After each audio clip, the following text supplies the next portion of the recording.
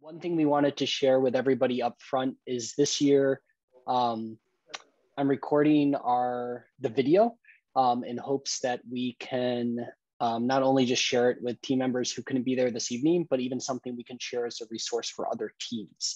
So just be aware of that. Take a moment here at the beginning. This is our first workshop, leadership workshop in a series. So this is the second year we've done a series of workshops. We have 5 planned for this year. They're every Monday, same time, 8 o'clock, all on the same Zoom link that you clicked to get here tonight. This week's is focused, as you can see, on servant leadership and a team mindset. Next week, we will have one on crucial conversations. The following week on crucial accountability. The week after that on project management and risk management, and the final week on visioning and goals. So that's our entire series. I strongly encouraged all of you to be here for this first one, as we've specifically designed it to be applicable to everyone on the team. That said, you are all invited to attend all of the workshops in the series. They're going to be really, really good. So even, if you're not a team lead, or even if you're not sure if you have aspirations to be a team lead, hopefully one thing that you realize after today's workshop is you are a leader. And so these following workshops would still be relevant for you, and I hope to see you there as well. All right. So let's jump into this. So here are the 2 questions that Jesse and I are going to be focused on today, helping you all explore. That is, why are we servant leaders, and how do we do that? And how do we cultivate a team mindset? Here's the concept we want to start with. We can think of what we do on the robotics team as playing 2 games at the same time. And so here's a quote I like that's actually describes software projects, but I think it applies to FIRST Robotics as well. A series of resource-limited, goal-directed, cooperative games of invention and communication. I think that nicely defines what it is that we do as a team. The 2 games is this season, the one that we're currently in, if it were January. And the second game is the next season, the one after the seniors graduate and we have a new round of freshmen who join the team. Obviously, we have to prioritize the first, but we can't ignore the second.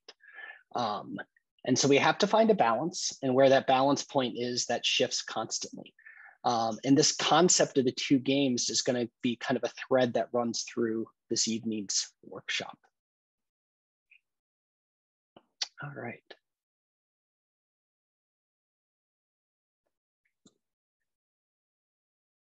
Here are the 2 pillars we're focused on today. Here are being servant leaders and having a team mindset, and the questions and tools that help us develop that team mindset.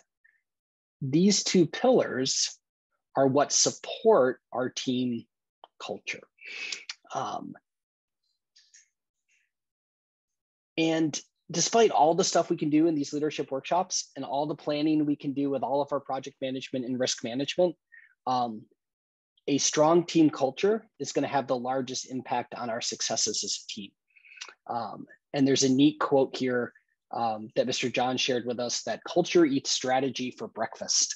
And I love that one, just because it helps frame, like, if you don't get the team culture right, it doesn't matter how ingenious your strategy is or how great your designs are.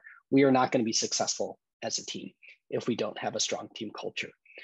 So everything we're talking about today is to build that team culture.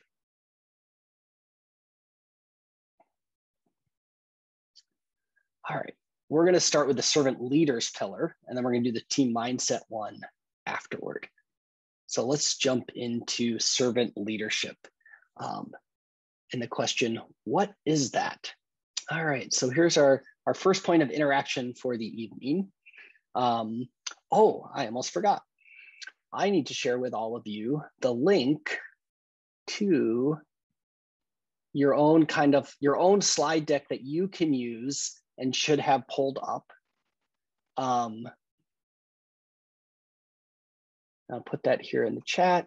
So if you click on this link in the chat, these will be all of the different like breakout prompts, a link to this poll, basically everything that's like going to be done in the breakout rooms. Because one thing we've learned last year when we did this is once you're off in the breakout rooms, you can't see my screen anymore. And it's really hard to remember the prompts and stuff.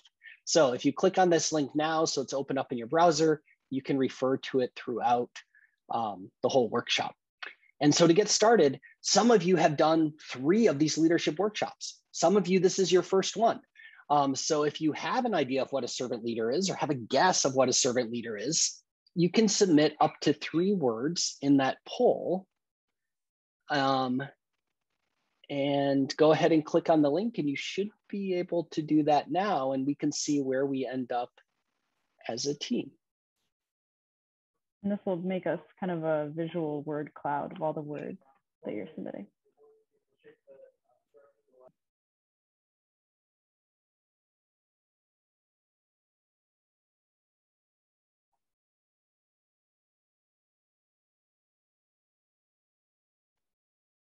Is it working? How about that?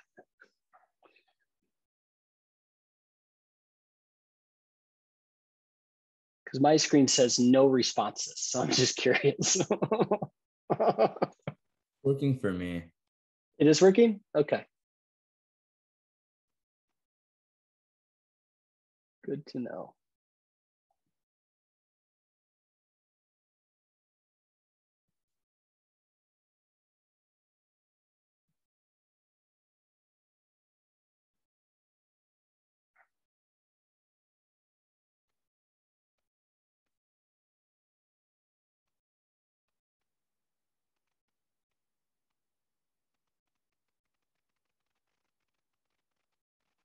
Okay, it does look like it's working. We're getting there.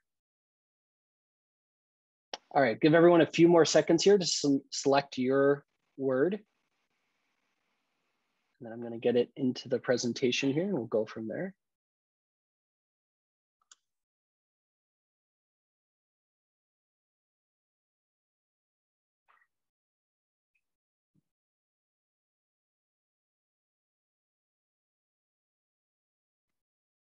All right, 5 more seconds, final words.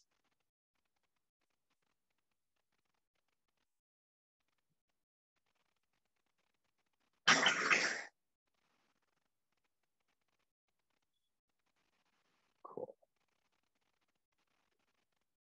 Let's see.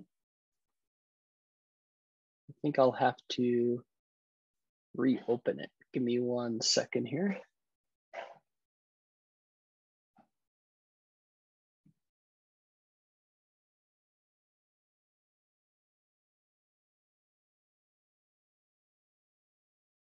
I'm going to insert the word cloud so everyone can see it, and then we'll go from there.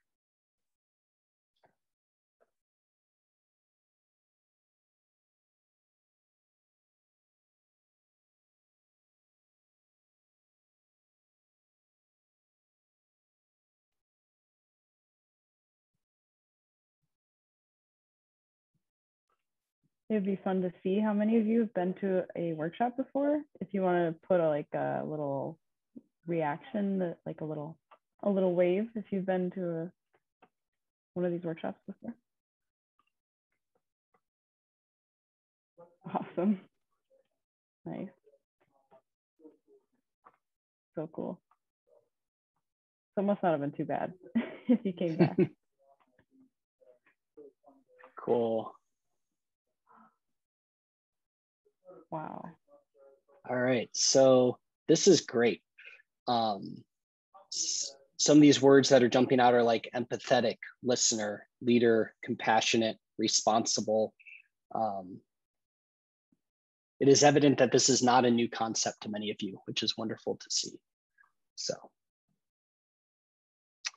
very cool. All right, so here's a concise definition of what is a servant leader. Trying to focus on the key. What is the primary focus of a servant leader? What is the primary job function? And what is the primary method they use to achieve that? the whole thing is here is allowing the team to keep moving forward, working towards those two games that we're playing at the same time. And this showed up in the word cloud too, identifying and removing obstacles. And we're going to see that there's some precursors for that you all identified in the word cloud. Because the primary method to be able to identify and remove obstacles is to listen and respond thoughtfully. And that showed up in big green letters in that word cloud, which was great. All right.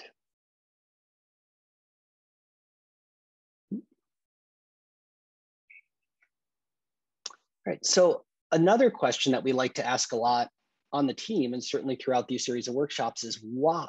So why are we servant leaders? And here's a good place to start. Yeah, so when I started helping with these workshops, I wanted to understand what the Huskies were all about. So I was like, hey, do you have a mission statement? And you did. And this is your mission statement. I won't read the whole thing, but if we advance to the next slide, I kind of highlighted the key action words here, like the key values in this mission statement. And then if you want to go to the next slide, I just put them all, sort of separated it out, kind of boiled down your mission statement. And these are the things that you're focused on. And these are amazing. These are amazing goals to have. So one thing that's really interesting to know here is quite a few of them talk about leadership and they talk about serving others, which is really cool. So obviously learning about servant leadership would be a huge help to meeting your mission and your goals. Awesome. So this is going to be our first breakout room activity.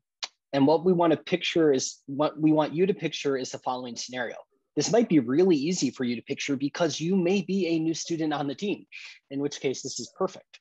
But for those of you who aren't, ask, well, if I were a new student on the team or looking at the new students who are with us this evening, what kind of an experience do you want them to have on this team? When they think back to their first season, what is it that you want them to remember?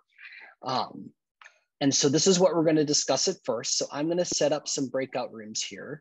We're going to give you 5 minutes in the breakout room to talk, and then you're going to get kicked back into here. And we'll try to get everybody in here. I'm just scanning through the rooms right now, so I'm going to try to spread out the mentors a little bit so we're not all in the same place. I think I did that correctly. If anyone notices a problem, let me know and I'll fix it. But I think we're somewhat distributed, so we should have 4 to 5 people, I think, in every room. All right, so we got a 5-minute timer.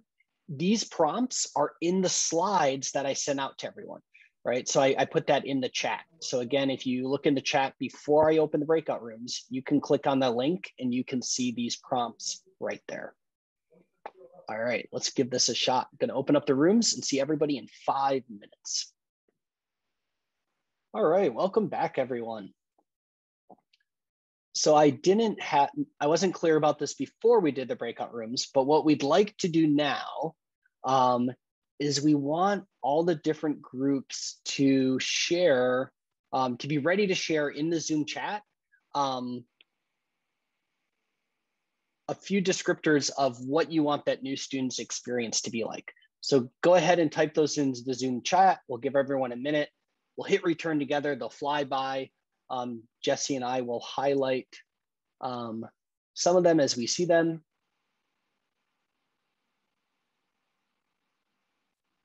Looking for, there we go.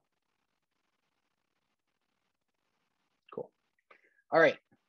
On through, or I guess I'll count down. 3, 2, 1, enter. Whoa, so many ideas. I see engaging, inclusive, community, friends, camaraderie, friendly, engaged, involved. learning new things. Feel like they had a place. I like that. Social interactions, skills, relationships beyond the season, culture, more engagement. They want to come back. I think that's really a good measure. That's excellent. Lots of engaging, meaningful, connected to the family. These are fantastic. All right. So awesome. Very, really, really good. Cool. Wow. You all are great at this. Yeah. All right. So we know what we want the new members experience to be like. We have these different words to describe what it is to be a servant leader. A reasonable question is, okay, how do we go about doing that? And so what we're sharing with you this evening is, here are 3 things that servant leaders do. Some of these have already been highlighted in terms of the word cloud that you brainstormed. Step 1 is to listen and to respond with empathy and compassion. You can't skip this step. Without this step, you don't know what you need to do. You don't know how to remove the obstacles if you haven't stopped to actually listen and respond thoughtfully. So that's step 1. Step 2 is we use something called EDGE: explain, demonstrate, guide, and enable. This is a technique many of you are familiar with, so we'll explain that as well. And then finally, what you all do when you're servant leaders is you set the example for, you apply, you share, you explain why we have the tools we have to build the culture we have.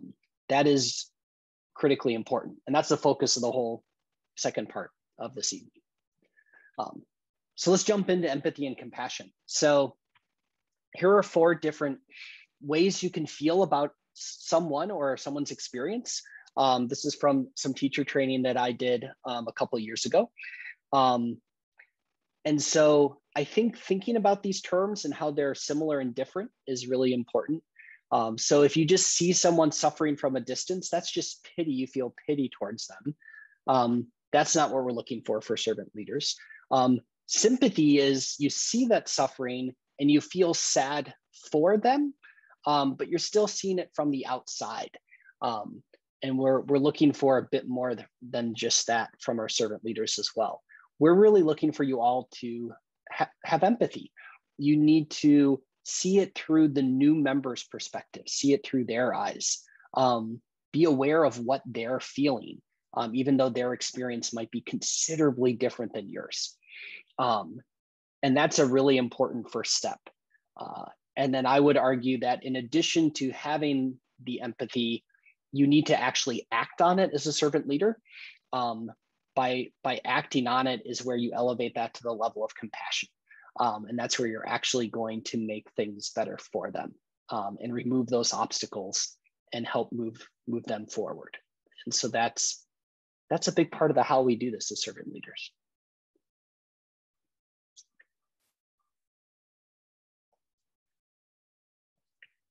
Here's a tool that we use every day, multiple times a day at every robotics meeting. And this is the EDGE method. This is something that we expect every member on the team to be familiar with, no matter what their role is on the team and whether they're the one being taught or being doing the demonstrations. The reason why we have to first listen and thoughtfully is because you don't know where you need to start on this EDGE continuum. Where you start on this EDGE continuum is different for every person. It's different for every situation. And so you need to decide and talk and listen. Do we need to start with explaining how to do something, why we're doing something? Who else should be present for this? This is a learning opportunity now. How many people could benefit from this discussion? Are we at the point where I'm going to demonstrate it as the teacher? I need to do so at an appropriate pace. I need to check for understanding as I go. Once we've reached a certain level of comfort, then it's time to guide, where now the person who was observing before is now performing the operation. I'm not reaching in there and grabbing it. I'm being patient. I'm offering guidance. They're building up their skill. They're building up their confidence. And then we eventually get to the point where both the teacher and the learner agree, like, hey, we're at this enable point. Let's make sure you have the tools to be successful. You have the skill, you have the competence, you have what you need. And now you can work on this independently. This is at the heart of like how we pass down the stuff we learn to each other on our team.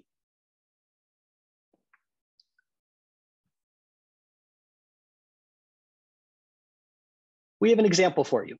All right, so Jesse and I have an example to kind of put the servant leadership stuff in context and make this a little bit more concrete. So here's our example. Let me set the stage, and then Jesse and I will each play a role. The assembly team is working on the robot in room 116. Jesse is in the process of bolting gussets to the chassis. Okay, I'm playing the role of the team lead, and and so that's where our interaction is going to start. All right, Jesse, here's a torque wrench. You need to use this when you tighten the bolts on the chassis.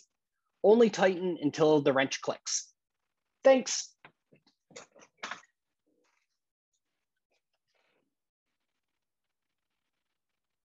So Jesse looks around the room.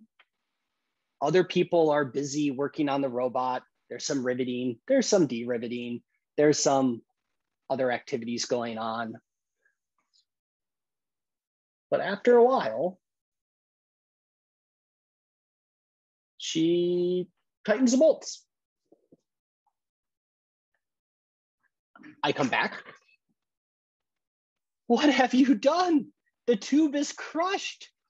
We're gonna have to remill this piece, and it's gonna take us a whole nother day to get it back on the robot. This really sets us back in the schedule. I just did what you said. It's not my fault. All right. That's your scenario for you all to think about. This could happen. All right. Here, some of you may recognize this scenario from last year, but we've added some additional questions for you to consider. You are not going to have time in your breakout room to consider all of these questions. So scan through them quickly and decide which ones are most meaningful to you. Or if you did this list last year, focus on ones that seem unfamiliar, because I think those will be the most meaningful. We're going to give you 5 minutes to discuss again. And this time I'll be better about explaining the expectations when you come back. When you do come back, please have one person for your group selected as the spokesperson who can share your group's thoughts on one or more of these prompts. Now we have a ton of breakout rooms, so we're probably not gonna have everybody do that, but I at least want a couple to share out their ideas related to one or more of these different prompts. And I didn't notice it in time before, but someone asked if I could share the link again. So let me do that right now before I open up the breakout rooms. There's the link. So go ahead and click in that in the chat if you need a local copy of the prompts. And I'll open up the rooms and we'll all be back together to share out in 5 minutes. All right, welcome back everyone. So we want to hear from a few different groups. So if you're the group spokesperson and wants to share your group's discussion for one or more of these prompts, go ahead and hit the raise hand thing.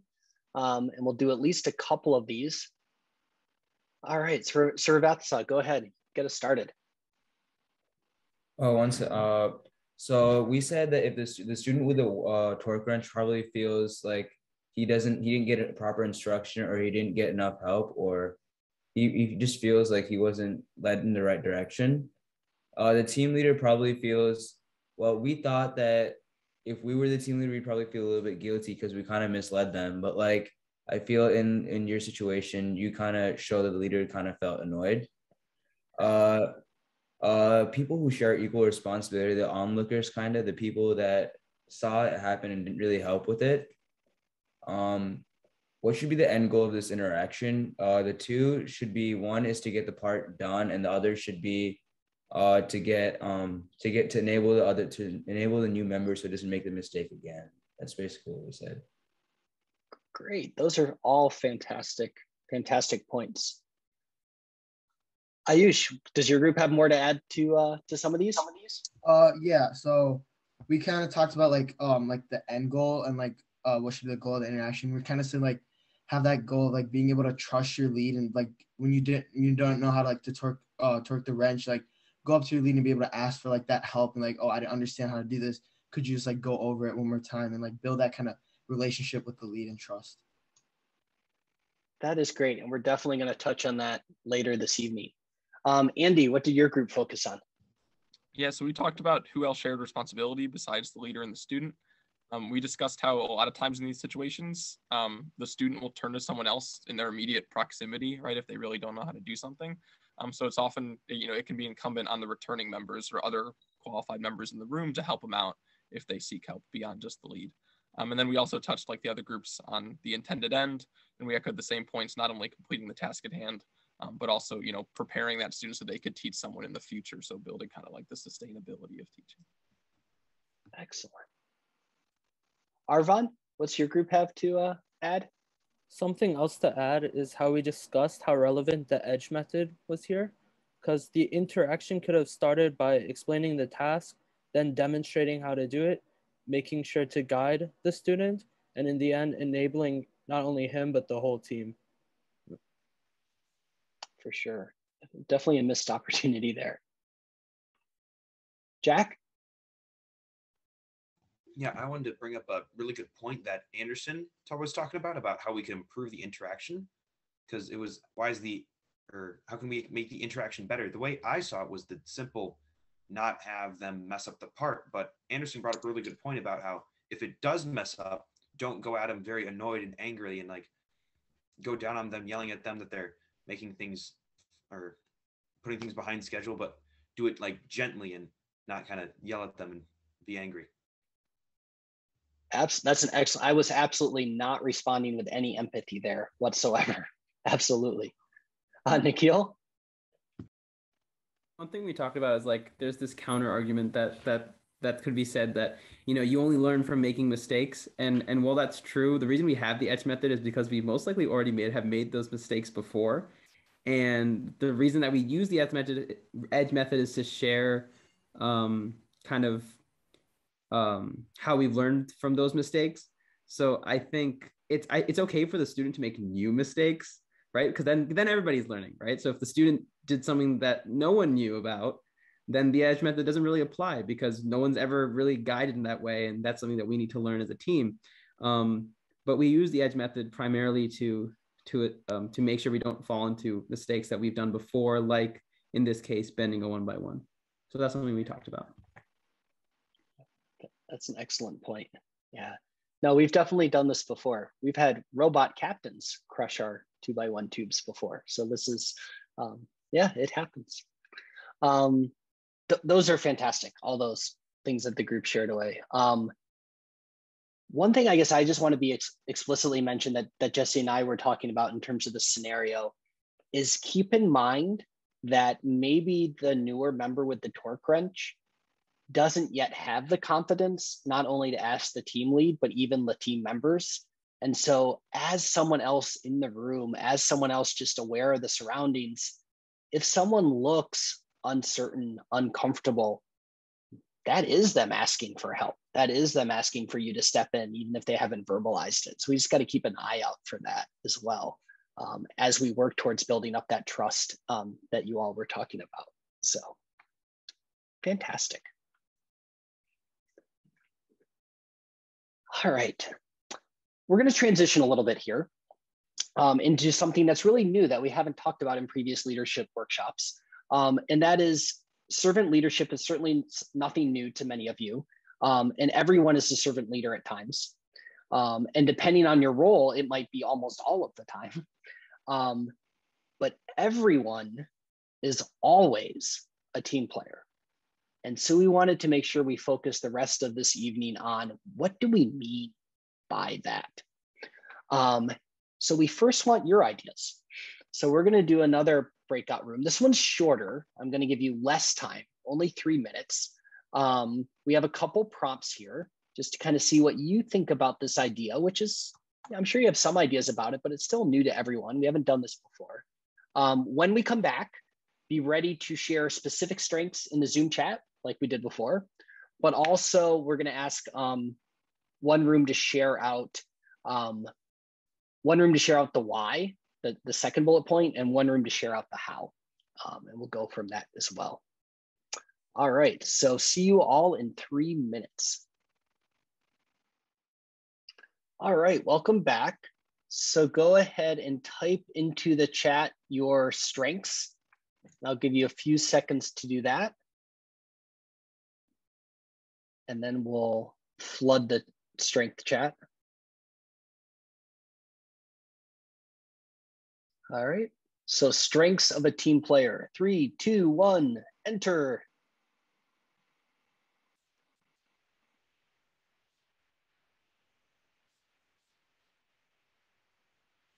These are wonderful.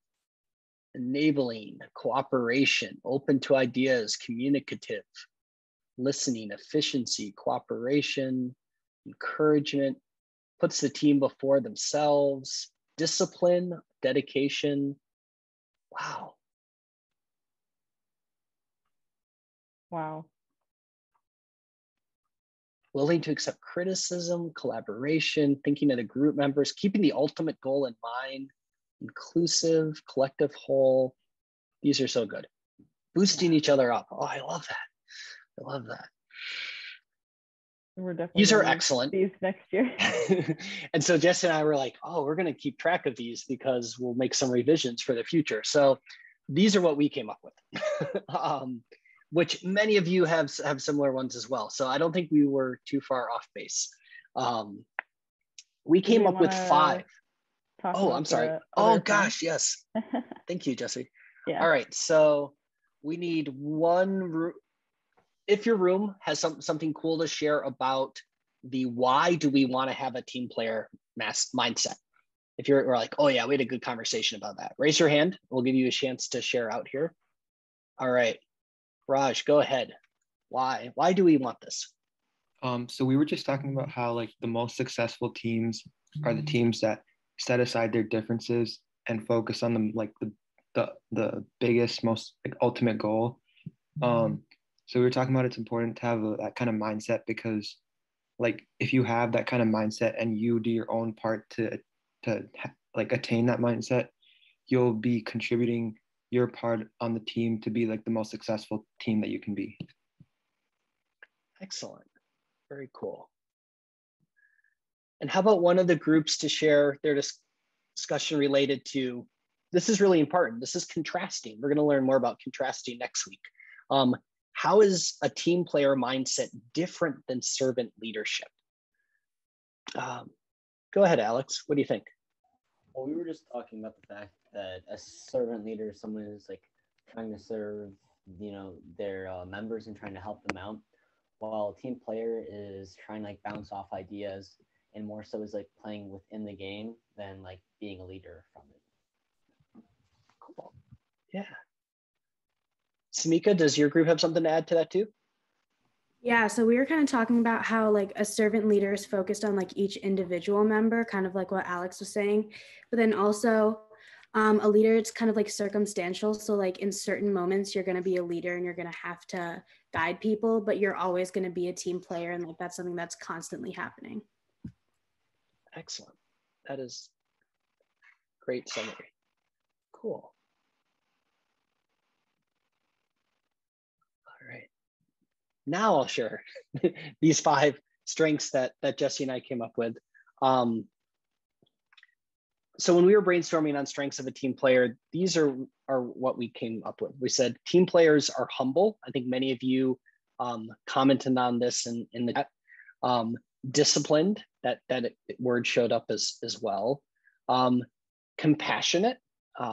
There were many comments about this as well. Courteous, and that might seem odd at first glance, but when we share the tools that we use to be courteous with each other, I think that's going to make more sense. And transparent, and what we mean by this is it's easy for others to see what you're doing, and you're open about your communication and your accountability, and that's one of the strengths of being a team player. So what we have for you is we've got, for each of these 5, we have a little bit of information and then an example that hopefully makes this a little bit more concrete as we go. So basically, we want to share a tool with you for each of these 5 strengths that you can use to be a strong team player.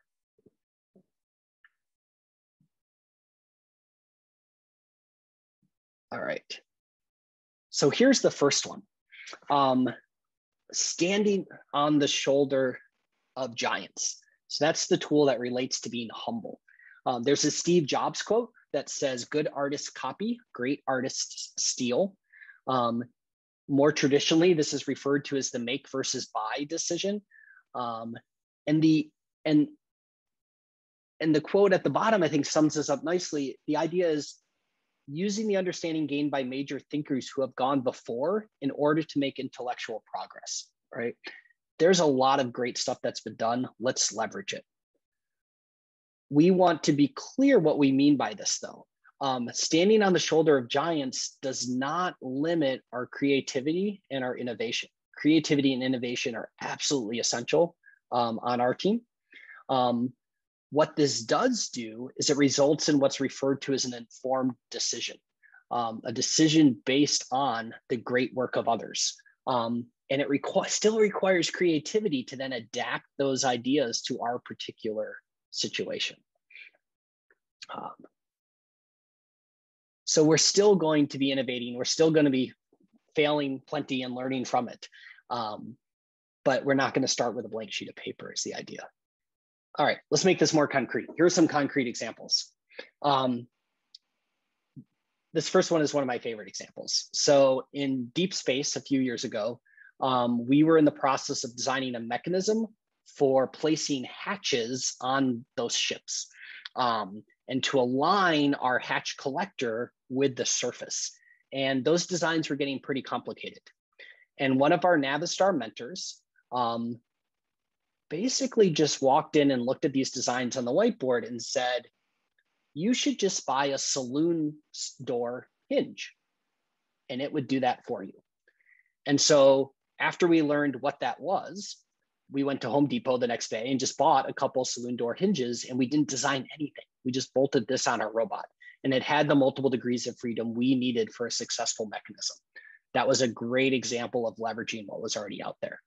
A more recent example, which more of you might be able to identify with, is our swerve drive design that we did this past spring. We didn't just start designing a new swerve drive. We looked at our previous swerve drive design. We looked at the best commercial ones out there. We looked at the best team ones out there. We adapted those into one to meet our requirements and ended up with a really cool mechanism. That's a great example of standing on the shoulders of giants. So, all right, our next strength is being disciplined. And the tool we have for you for being disciplined relates to workflows, right? Workflows are simply commitments made by team members to each other, okay? We have a lot of workflows on our team. They're not just there because, they're there because these are tools that we not only use to be good team players, but we use to mitigate risks. So we'll talk about that in a future workshop. It improves our communication and it results in long-term efficiency. It might seem like we're not being efficient in the short term, but we are in the long term. So when we take a shortcut in pretty much anything, think of a shortcut as you're borrowing resources from the future, and you're going to have to pay those back. And you're probably going to have to pay it back with interest. So being disciplined results in that long-term efficiency. All right, that's pretty abstract. Here's some very concrete examples of that. When we used to order stuff for the robot, that would just be explained verbally, and then someone would forget those things or order them incorrectly. And so now we have a Google Sheet and we fill it out and we don't make those mistakes anymore. Even when we were using Trello, many people had different definitions of what it meant for a task to be done. So something would be marked as done, but maybe it wasn't really done or didn't meet everybody's definition of done. So now we have a done list and a confirmed done list. And that helps us tremendously there. This one's kind of sad, but we used to forget to do things when we're preparing the robot for a competition match before we took it to a field, or we'd forget to do things like when we were on the field, like load the game element or have it facing in the proper direction.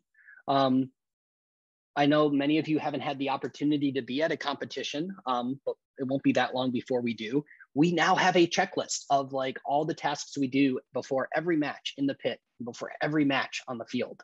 And we don't make those mistakes anymore, and it's great. But that takes discipline to do all those things.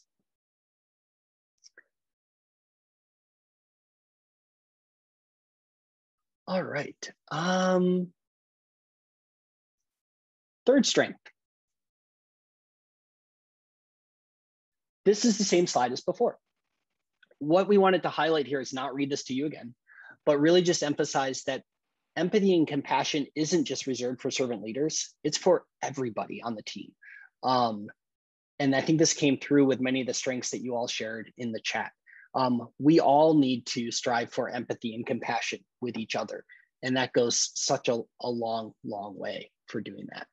And some specific tools for how to do this will be coming up in our next 2 leadership workshops. So next week's leadership workshop is on crucial conversations, which definitely focuses on how we as team players can have these very important conversations in a thoughtful manner. And on crucial accountability, which is the 3rd workshop in our series, which builds on the crucial conversations one. And just as a teaser for these, here is a concept which I think hopefully piques your interest. We'll have you coming back in a couple of weeks. It's the idea of fundamental attribution error. And what that is it's this psychology term where people tend to assume that other people's actions depend upon what kind of a person they are, rather than the environmental forces that influence them. So-and-so didn't do this thing because they're lazy, because they don't care about our team, whatever it happens to be. That's the fundamental attribution error. And so we're going to explore in a future workshops, how do we avoid making that error? And empathy and compassion is a big part of that. Let's see.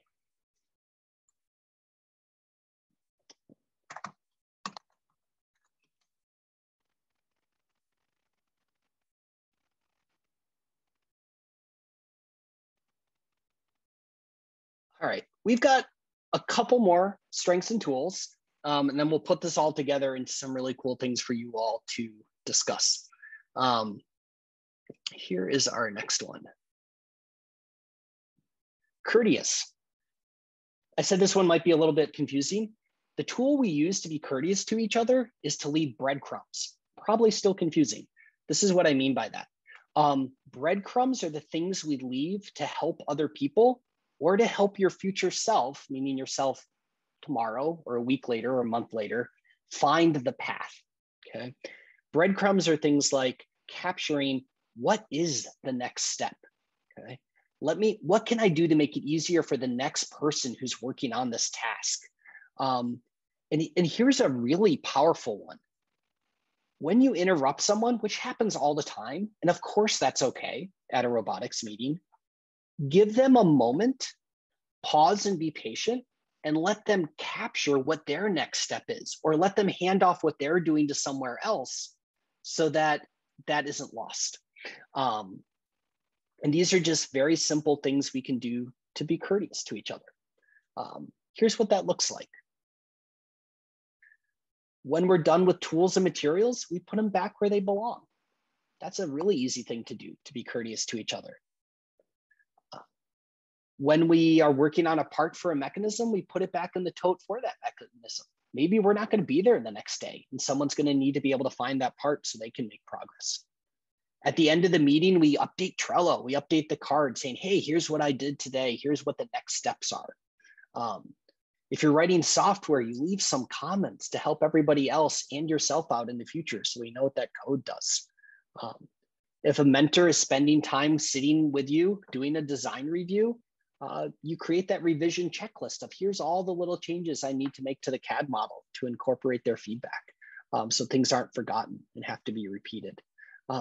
Each one of these is really simple. Each one of these doesn't take much time. Added together for a team our size, it has a tremendous impact. And we felt like the best way to describe all this stuff is we're just being courteous to each other. That's part of being a team player.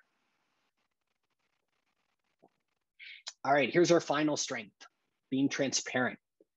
This came up in a lot of the discussions already, which is awesome. And a great way to be transparent is to admit failure. Here's a quote from one of the authors of Crucial Accountability, the book, which is inspired our third leadership workshop. The health of any relationship, team, or organization can be measured by the lag time between identifying and discussing problems. How much time passes between someone on the team noticing something isn't right and the team discussing that so that they can address it? And as you all mentioned earlier when we were sharing out from our breakout rooms, we're going to make mistakes. It's not an if, it's simply a when. We keep finding new ones to make. And so we all really need to model that that's okay. We recognize that's going to happen. We know we can learn from it. We know we should ask questions. We know we should get help. It's okay not to always be right. No one is always right. No one knows everything, right? There's a lot of comments in here about just the inclusivity and valuing others on the team. The diversity of our team is what makes this all work. A great way to practice servant leadership is admit your own mistakes. What a powerful thing to model to everyone else on the team. And here's some specific examples of how we could do that. So some of these, you're having a conversation with a teammate. It doesn't go well and they leave pretty mad. You messed it up, that happens. You reach out to a mentor and you're like, you know what, I could use some coaching on how to have a better conversation with this person, okay? And that'll be a focus of next week's workshop as well. You're working on a mechanism. It's not working. You tweak it. It still doesn't work. You tweak it. You still doesn't work. You realize that you just need to stop and get some other people involved to reconsider the design. Okay, that shows a lot of maturity right there. The robot is running. The gearbox doesn't sound like it usually sounds. You don't just hope it's going to get better. You tell the future project manager, hey, I think the gearbox sounds wonky, right? And we can look into it before some like serious damage is done. You're cutting aluminum tube, something we do every day. The bandsaw blade breaks. You know what? They break. We have 3 of them stored in the closet because that happens. But you tell someone, you tell a coach, and the coach replaces the blade so we can keep making progress. You said you told the awards lead, hey, I'm going to provide feedback on the chairman's essay. You waited till the last day to do it. We sometimes procrastinate like that. But then all of a sudden you realize, oh, I got to take my younger sister to soccer practice. That's okay. Things like that happen. You don't just not say anything. You immediately message the awards lead and say, hey, I made this commitment. I'm not going to be able to make it. And I want you to know as soon as possible. All right. That's about being accountable and being transparent. Maybe you're sanding a gusset and all of a sudden the belt sander starts smoking because it's caught fire. You tell a coach right away so we can put the fire out, right? That's an important part of admitting failure. Probably not your fault, but yeah, let's not set the school on fire. All right. So just to summarize, these were the 5 strengths that we focused on today. There are many more strengths. You all did a great job enumerating those. For each of these, we gave you a concrete tool that we think could help you do this. So whether that's standing on the shoulder of giants, whether it's following workflows, acting on empathy, leaving breadcrumbs, model learning from failure, you have a tool for each one. We expect at this point, this might be a little overwhelming. And you're like, how am I possibly going to remember all of these different parts of all of these different tools so I can be a team player? And we agree with you. It's a lot, and it is overwhelming. And so here's the strategy we offer you. We think it's very powerful to ask questions. And you can improve your focus and your effectiveness as a team player by just asking questions throughout the meeting as you do things. This is just part of being reflective and asking yourself, hey, I'm doing this thing. Is this the most important thing I can do right now? Or maybe you're the one holding the torque wrench and you're like, what do I need to be successful in completing this task, right? Just pausing and reflecting on that. Who can help me? Can be really powerful. Do I need guidance? Am I the best person to complete the task? Maybe I am really good at assembling this gearbox, and so I should grab 3 new members and we could start learning how gearboxes get assembled, right? There's an opportunity here that I don't want to waste by just doing it by myself. A really important question is, what is the end goal? So there's this phrase, start with the end in mind. You're going to hear that next week, I expect. If you don't know where you're going, it's really hard to figure out how to get there. So that's a good question to ask yourself. Things didn't work out. There's some sort of failure. Really important to stop and pause. What did I learn? And just as a team member, what can we do differently to improve? Every year, our team gets stronger because every year team members identify improvements. That's huge. So many of these, I would say, just focus on when we pause to reflect and ask questions, we kind of settle ourselves down enough and get back in like a mindset where we can make really good choices. I think it's when we're rushing along and not pausing where we then regret some of those shortcuts taken later. So this is still a lot of questions. You're probably still not going to remember all these questions. So if there's one thing that you could remember, this is what Jesse and I have come up with. How does what I'm doing move the team forward to our goals? If you can only remember one question to ask over and over again throughout a meeting, this is the one. That will help you focus from a team player mindset and help the team move towards our goals. That's key. All right, that was a lot of tools. That's a lot of questions. So we've got a couple of scenarios here for you. All right, here's what we have. So we're gonna do a breakout room. And we've got 2 different scenarios here.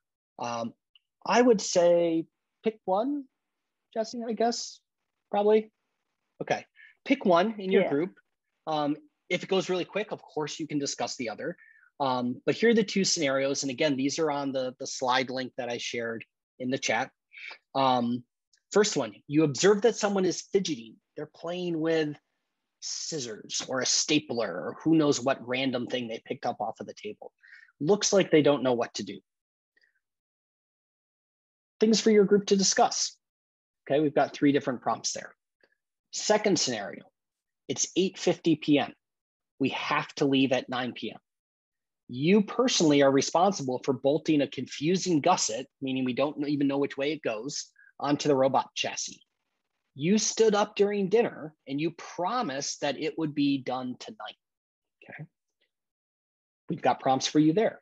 3 prompts there for you to discuss. So pick one of these 2 scenarios. We're going to give you, are we doing 5 minutes? 10 minutes? Or 10 minutes for this one? Then we still have time to share out? I think so. Yeah, these are media discussions. All right, I'll set the timer longer. Let's do 9, just so we have time to come back and actually talk. Let me just glance at the clock. Perfect. Oh, yeah. All right, 9 minutes. Good discussion here. We'll come back and share out. Here we go. All right, welcome back, everyone. Let's start with the first scenario. So I realize only some of the groups did each scenario, most likely. If your group spokesperson would like to share your reaction to the first scenario, go ahead and raise your hand and we'll do several of those. And then we'll move on to the second scenario.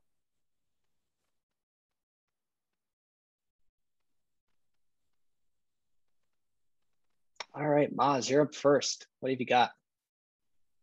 So basically what my group said is for the first question in scenario one, so you want to be compassionate and you want to make sure that like you don't want to be like take like a mean approach. You want to go up to them and say like, do you need help with something? Do you need something to do?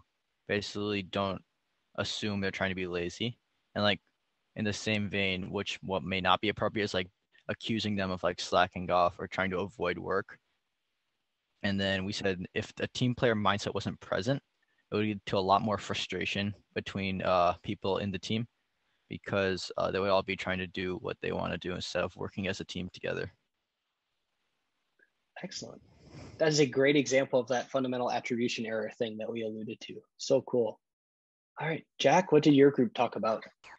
Yeah, I really like some of the points that we brought up. Kind of, if they're over there fidgeting, instead of just yelling at them to like, oh, stop slacking off or go do something productive to help the team.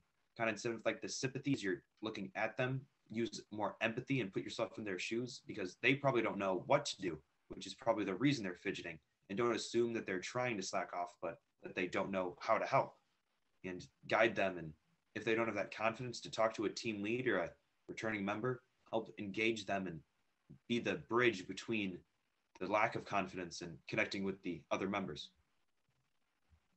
I love that word bridge. That is like such an important role to serve. Yeah. Oh, great. Nice. Other groups wanted to share their reactions to the first scenario?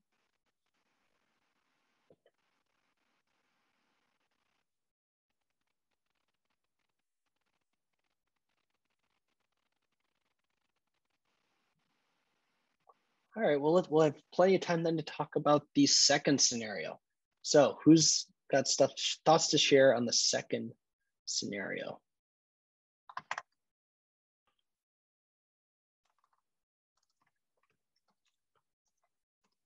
All right, Anaya. All right. So I was telling my group that this scenario hit a little bit close to home because this has definitely happened to me before. But it was a valuable learning experience because I've done both the things that you should do and the things you shouldn't do that I've learned. So rather than trying to rush the product out in the next 10 minutes just to fulfill the deadline that I promised, I realized that it's more important to just admit that you need more time and communicate with coaches, FPMs, leads with the resources that you need to make sure that it gets done as efficiently as possible and address those roadblocks that I might have faced that prevented me from getting it done on time. So making sure that you understand what went wrong and what you can do to fix it, and then taking the time at the next meeting or whatever and working with others to make sure that you get something done as the best product it can be and as efficiently as possible. Excellent. We were not thinking of anyone in particular when we came up with these scenarios. Just want to be clear about this. Totally fictitious. So, Safia, what did your group talk about? We just want to add that like the reason that we can be confident in the choice to like do what Anaya said and instead of trying to rush it out and instead plan to complete it later when you have more time is because like our team culture values completing stuff with quality and being honest with where we're at and the challenges we face instead of just like ignoring these and trying to create something that shouldn't be happening.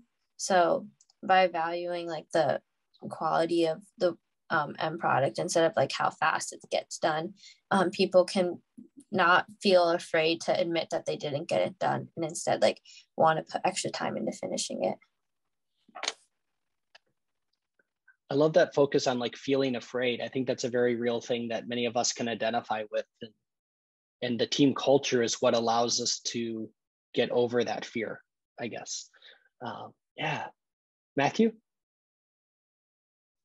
So our group kind of talked about valuing the quality of the product over the speed as well. And just kind of letting people know that you can't finish it and kind of reflecting over what you can do to get it done in later times. Absolutely. Yeah. Alex?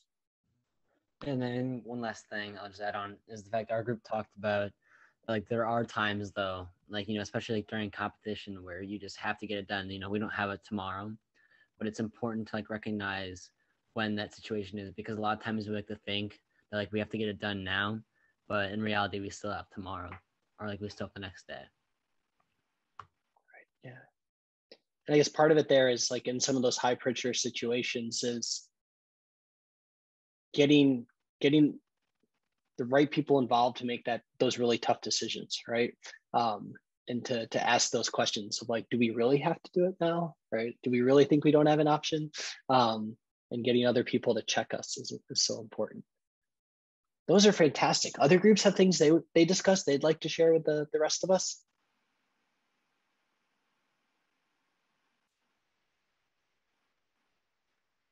All right. This is wonderful. There's over 50 of you here today, which is fantastic.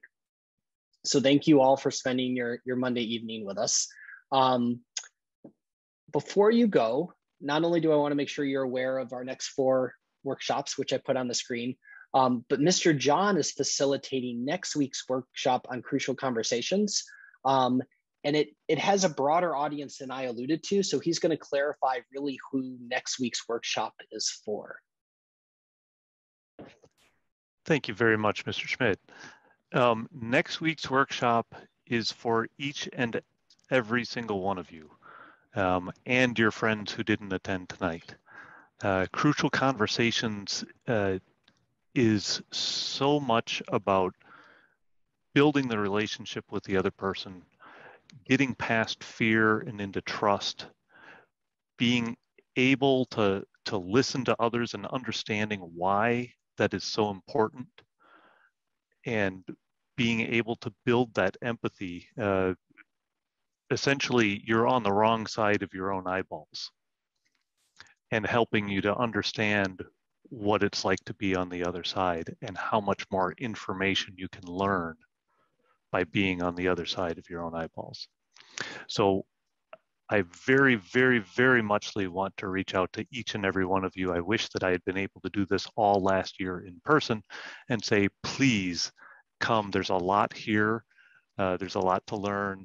But there's even though it will be like drinking from the fire hose, it will also be, oh yeah, there was this thing Mr. John was talking about. How could I do that? Oh, he's here. Let me go ask him, right?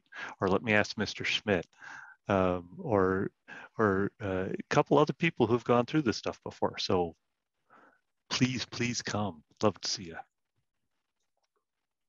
It's gonna be awesome. Yeah. All right. So make sure all these events are on your calendar. We will obviously see you Wednesday, but also see you back here on Zoom next Monday. And thank you so much, everyone, for making time for this tonight.